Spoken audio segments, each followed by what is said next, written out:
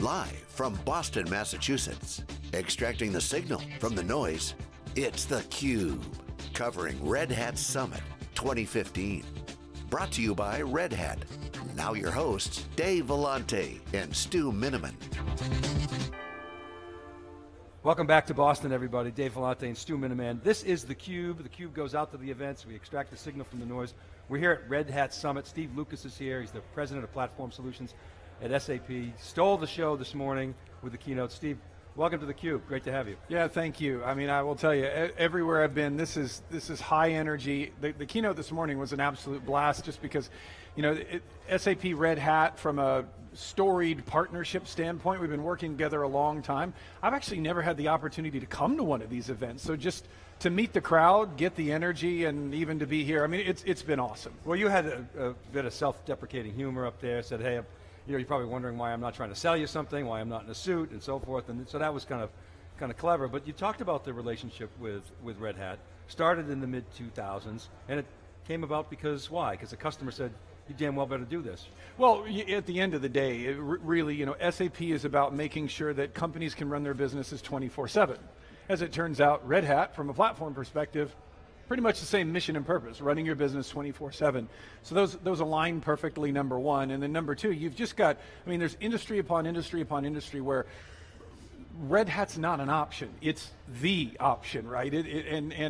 So certainly for us, you know, from over a decade ago to today, we've been driving innovation together with Red Hat, and it's culminated in some really cool things that we talked about this morning. And you announced as well that you're open sourcing SAP ERP. Did I hear that right? Yeah, I think we're holding off on that announcement. Yeah, I think what SAP is emphasizing is, you know, we actually are actively contributing to over 100 different open source projects. We actually have open source, like for example, our new user interface, user experience, we call it UI5. That's an open source project. So there's a lot going on at SAP that is open source, but you know, I think for us it's going to be the best thing for us about Red Hat, SAP, and the open source community. We're going to keep contributing, keep tight alignment, and make sure that we support everything. So what do you make of that? I mean, big successful companies, SAP, IBM, you know, HP, you know, defined success. They're coming back, okay, still throwing off a lot of cash. Oracle. All of a sudden, everybody's talking about open source. How did that transformation occur within SAP, or has it always been part of the ethos?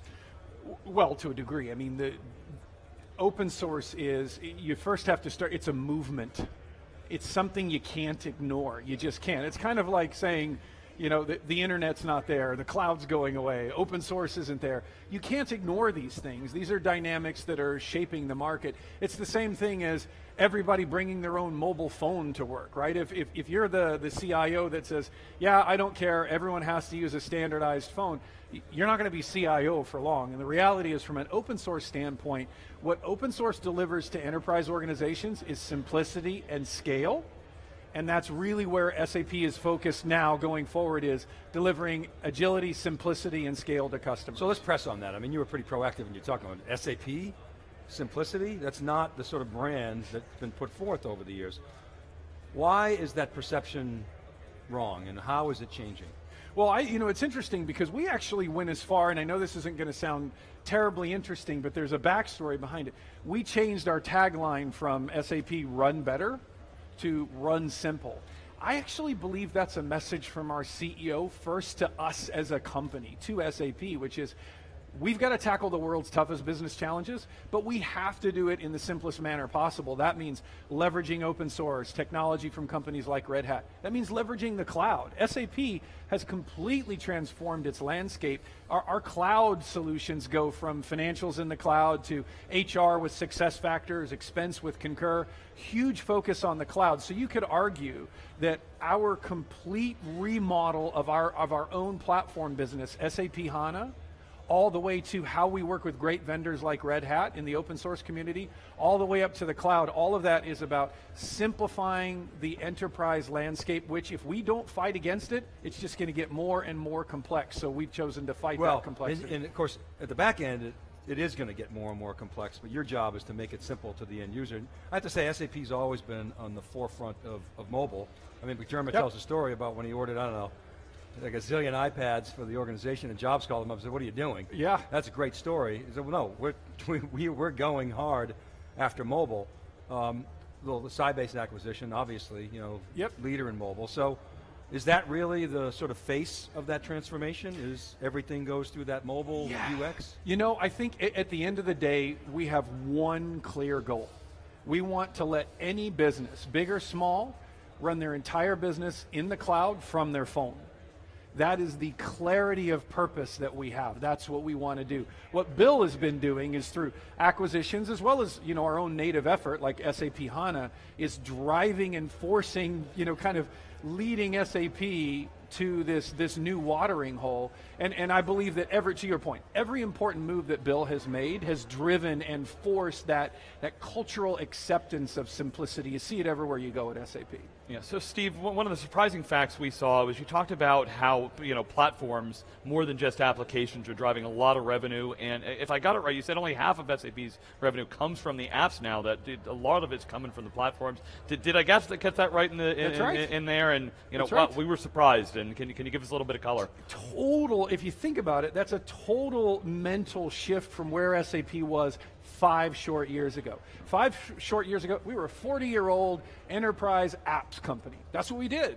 We made a conscious decision to not just be an enterprise apps company, but to be a company that built platform technology, not just leave it to IBM, Oracle, and Microsoft. And there was a very specific reason that we decided not to just leave that to them. That decision has sent SAP in a completely new direction with our platform business. And yes, today, our platform business is over half of our revenue. Okay, so if I look at some of those other companies, they've made big plays into cloud and what they're doing. Dave talked about your mobility there. Can you give us the update as to how you guys look at kind of the cloud discussion? Well, I think we look at the cloud discussion as we have one singular goal, which is an entire enterprise portfolio of business apps, 100% multi-tenant in the cloud. In fact, we actually have that today.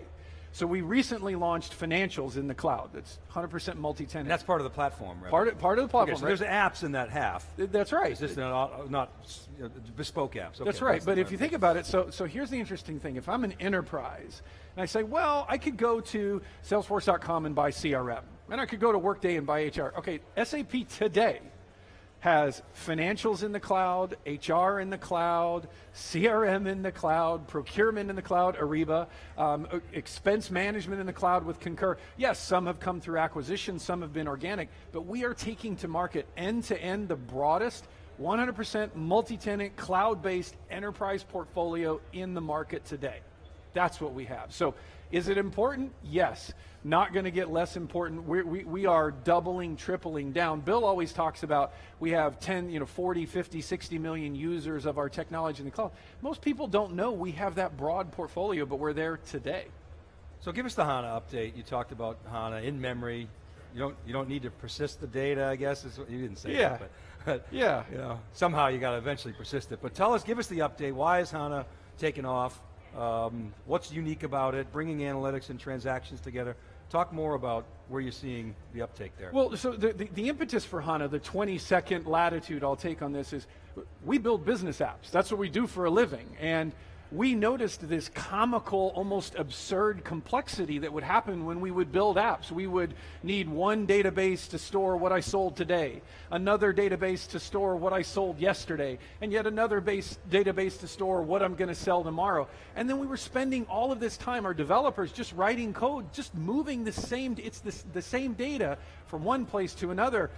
That's integration, not innovation. And we think that way too much energy from IT in a given enterprise is expended on integrating this way and not innovating this way. So what we did, or the impetus for Hana, was one dense computing platform, one copy of the data for your transactions, what I sold today, your warehousing, what I sold last year, and your forecasting, what I need to sell next year, all in one system, powering this new umbrella or array of business apps. This has transformed how companies are working. They're now looking at their data centers going, why do I need all of these databases and all of this replicated copies of the data? I will tell you right now, this enterprise copy and paste of the data, it is the evil at the heart of the architecture, and we've got to change that. Yeah, copy creep is crushing. It's all over the place. Well, especially developer productivity, because they're dealing with stale data. Yeah. If you can provide a developer with fresh data. Yeah, integrating, not innovating. That's the challenge. Nothing wrong with integration, but if you can have that more dense integrated system out of the box, then you can focus on how do I change how my business works, not moving data around. Okay, but you buy, Sybase, SuccessFactors, and other companies, there's got to be an integration play as well. What is that integration play for you guys? Well, the integration play is unequivocally something we call, well, two things. So Hana underneath everything we build. So there's every cloud product that we produce, every on-premise product we produce, Hana underneath. But we've developed a new technology we call the Hana Cloud Platform. It's hcp.sap.com. Here's the goal. It is a single API. So if I'm a Java developer and I want to build an app and I need to talk to Ariba over here and SuccessFactors over there and then SAP Financials on-premise, one API, one place to go, it's all in the cloud, and it's free for a developer. You could go there today. So I know it's weird for SAP to say free, but it is in our vernacular. Literally, a developer can go there today, sign up for free, and start building apps in the cloud that connect to everything we do. So how about, Oliver Boosman used to come on when he was the CIO of SAP, and we used to talk about dog fooding. We love Oliver. We did too. He was a great guest, and he used to say, no, it's not dog fooding.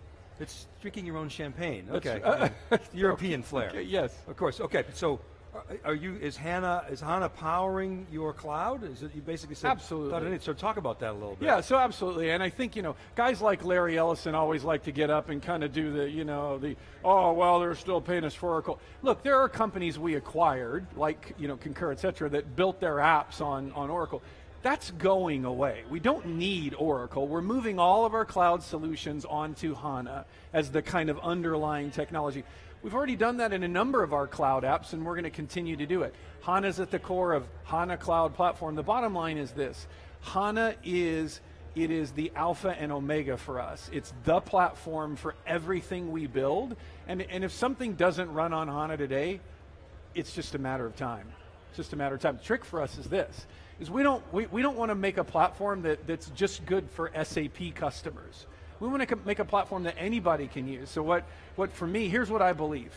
I believe that technologies like Hadoop and technologies like Hana are headed to the core of the data center. They are the heart of the data center for the next 20 or 30 years. It's about massive file system storage, and it's about real-time in-memory storage of data. That's the new core of the data center. The stuff that Oracle's producing today, it'll go the way of the dinosaur. You're painting a picture of the high volume transaction stuff, the high activity data, the data warehouse stuff, the analytics that you need real time are in Hana. The day-to-day run your business in Hana. Essentially two-tier from an infrastructure perspective, the fast stuff in Hana, the Bitbucket is Hadoop. That's exactly. I'm going to have to borrow that one because yes, that's exactly right. That is it. It's run your business with Hana today, everything else in Hadoop, and those two things perfectly integrated. And then, go ahead. I'm sorry, so things are running real fast in this space. How does Spark change that discussion a little bit? And you say 20 years.